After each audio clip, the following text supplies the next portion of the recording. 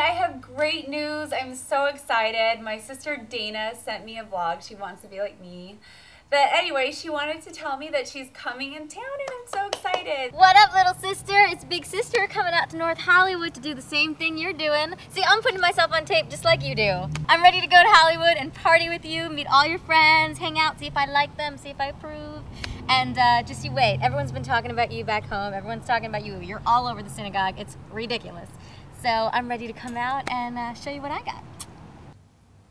I know she can be a little overbearing, but trust me, she's the best older sister anyone could ever have. She just, you know, really cares and wants to make sure nothing but the best happens to me.